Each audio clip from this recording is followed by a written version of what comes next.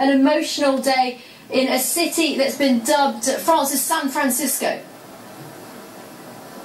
Yes, absolutely, a very emotional day indeed. There were around 600 people watching Vincent and Bruno say oui to each other, and then the marriage was actually a totally standard procedure, exactly the same as what would have happened with an heterosexual couple, except that, of course, the mayoress, Hélène Mandroux, gave a speech, a longer speech than she would have usually given, and then Vincent and Bruno also addressed the crowd inside the building and then stepped out in front of there again a few hundred people who had gathered in front of the town hall hoping to see them, and they actually went out on the balcony and said hello to them. There were no major problems. There was only a very small party of 6 people that came to the back of the building right next to the television cameras and started protesting. They were very quickly stopped by the police, who started running after them behind this building and actually arrested one of them and started running after the others. We don't know if they were eventually arrested, but that is a very minor disruption. What we can say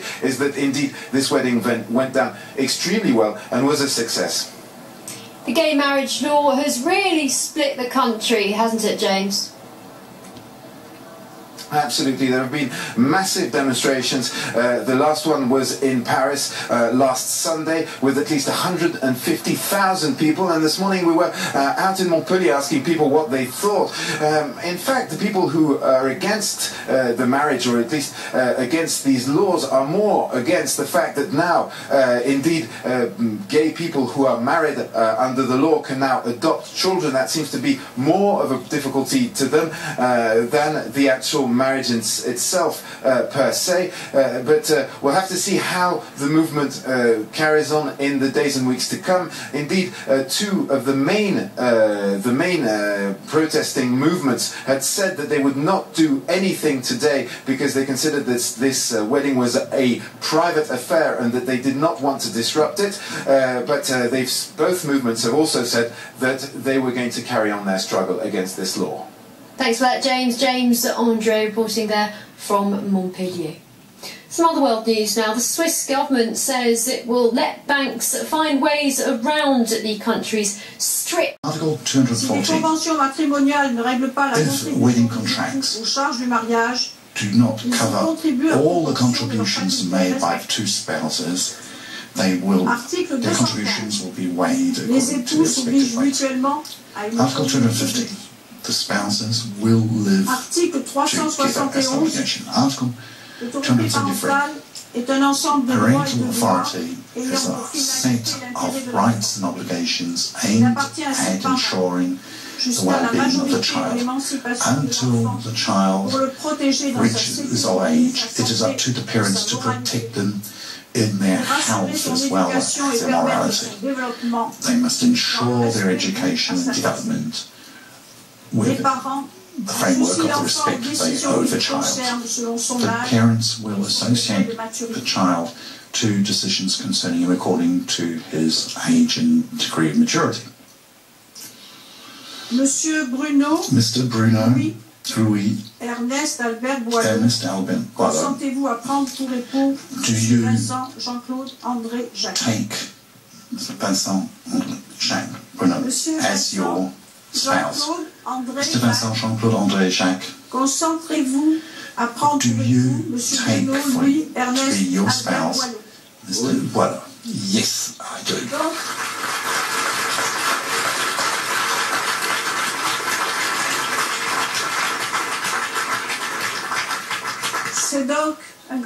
Therefore, it is a great honour for me to tell you that you have now been united under law by your wedding.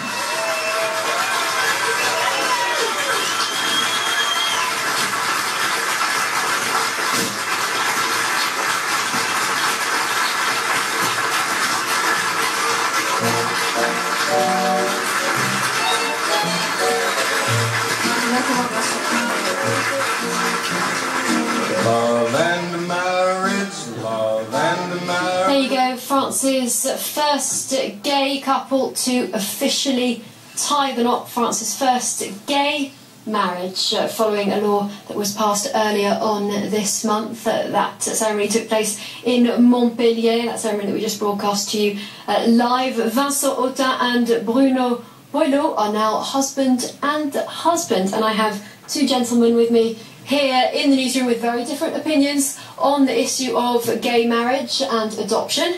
I have Tom Craig, a member of an anti-AIDS association called ACT UP. You're also a gay rights activist.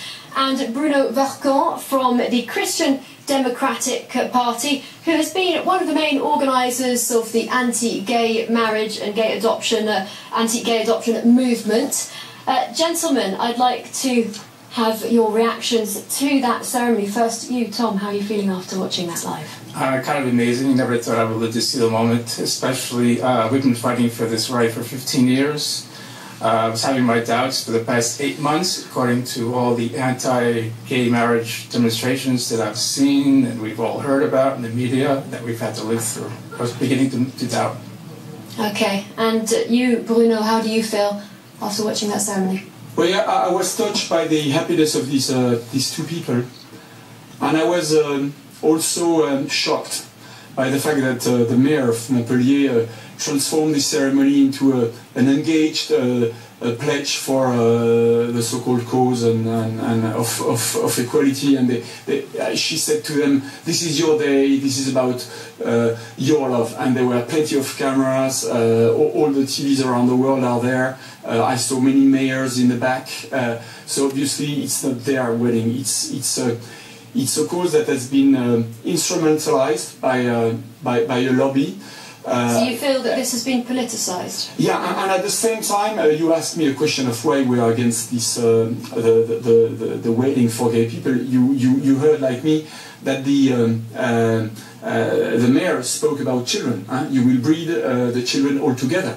So, but they cannot have children. Okay. They can adopt children. Yeah, but there are 25 heterosexual couples that are agreed by the relevant and competent administration, and there are only 2,500 children to it. And I heard also on other TVs that this legalization will not deprive anyone from anything. The first thing people will be deprived of is those who want to adopt abroad will no longer be able to adopt in Russia, in Colombia, in many other countries. There are still plenty of children to adopt in the world, but why is it that you are, per se, why are you against a same-sex couple adopting a child? Can you just explain that for our viewers? Because, well, are you born for a father and mother? Do you have a father and mother? Yes, I do. Okay, you do. So do I, and so Tom's, I guess. And we need a father and a mother. We are not the same, we are complementary. That's your opinion. We heard the mayor telling a story of, I think, a little boy whose mother is gay. He said that he was pleased about this because he felt he was no longer afraid now that his mother would be accepted. It's not my opinion. That's another opinion. You tell us yours. No, it's not my opinion. If you and me and Tom, people of good faith, do not agree that a small human being is not born from a man and a woman, it's pointless continue to discuss. That's not the issue. The issue is whether or not a child can be brought up by a same-sex couple. Okay, so we all agree. So we all agree that a human being is born from a man and a woman. Okay. Then the question is: don't this person need the link to its biological assent? And children who are adopted don't have that link, do they? So people who will be adopted, if they are not created, and we talk about procreated medical assistants and surrogate mothers, because there are not enough people to be adopted, there are already 25,000 couples made of couples of men. Well, there are lots of children who need adopting around the world, but other issues, complications with adoptions. And these people who will be adopted, these children who will be adopted, will lose two times. They have lost their parents because of life events, killed or accident, and you penalize them because they are looking for having back the image of a father and a mother. And it's our belief is that a man and a woman are not the same. You're a woman. There are a lot of families single-parent families. Do you disagree with single-parent families as well? No, two wrongs don't make a right. Two wrongs don't make a right.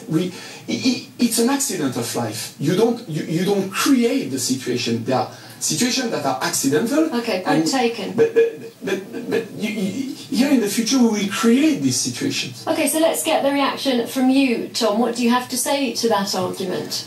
Well, first of all, it's rather shocking how the opposition is constantly battering on about children and babies, and we were talking about equal rights for us. Babies and stuff, I mean, that's okay, but secondary. whilst we're on the subject, let's also talk about gay adoption. What are your feelings on that? I know gay families have children, and the problem right now is that if one of the spouses dies or gets sick, there's no legal support for those children in the family. And that's why marriage is very important, especially for the gay families that exist already today. There's thousands of them in France, but they have no legal status. So marriage will legalize the families that exist already, and will also give us the option in the future, if we want to get married and have children if we want to. We don't have that right today. It's not right. We're not considered to be in the same level as heterosexual people, and that discrimination has to end. Now, this issue has polarised France. We've seen massive protests on both sides in the lead up to the law actually being adopted, and the anti-gay marriage and gay adoption protests continue. Bruno, you've been one of the organisers. We saw one of the rallies, the last rally on Sunday, turn violent. Are you going to continue protesting? But there are two questions. There's, are we going to continue protesting? And you qualified the end of the rally last Sunday. We can two separate topics. Of course, we will continue to protest because the point is the one I mentioned earlier. They are the natural progression of this law is medically assisted procreation for women and surrogate mothers for men, and this is really making of the human being, of the child, a merchandise, and people will not stop protesting. François Hollande. So your main objection really is gay couples having children, adopted children, or children with surrogate mothers. Our main concern is the defense of children, and Tom said it, let's not care too much about children, let's care about equal right for adults. But why should it necessarily be a bad thing for a child to be brought up with two fathers or two mothers, rather than a mother and a father? Explain that. Because if you and me do not agree that men and women are not the same and bring two things different to a child, I think it'll be hard to agree that maybe revenues from companies should not grow 25% per year, that we shouldn't spoil water resources of the world. You know, if we do not agree on this basic ethical fact, okay, we will never agree on anyone. Back to you in a moment, Bruno. We're going to cross back live to Montpellier to listen to one of the newlyweds speaking there. Toutes les associations se sont battues tous ensemble avec nous. Et le vrai symbole, c'est cette solidarité qui est née entre les personnes et que notre mariage soit possible aujourd'hui.